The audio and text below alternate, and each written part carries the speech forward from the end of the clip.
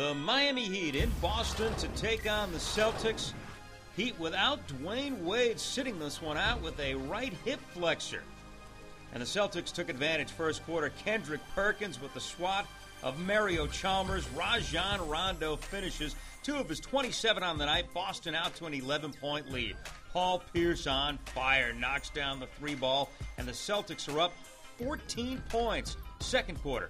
Here comes the Heat. Jermaine O'Neal finds Michael Beasley, and it's a 2-point game. And then Mario Chalmers gets it to go, plus the foul. And Miami on top, 54-49, third quarter. O'Neal to Udonis Haslem. It was 61-55, but check out Stephon Marbury plus the foul, a 3-point game. Daquan Cook and Jamal Magloire making up for the loss of Wade. Miami by 4. Rondo up court. Eddie House ahead of the pack.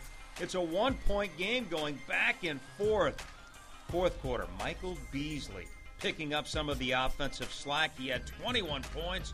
Miami by 3. But that man, Paul Pierce, could not be cooled down. Pierce knocks it down. Celtics retake the lead. At the other end, Chalmers plus the foul. Miami by 1.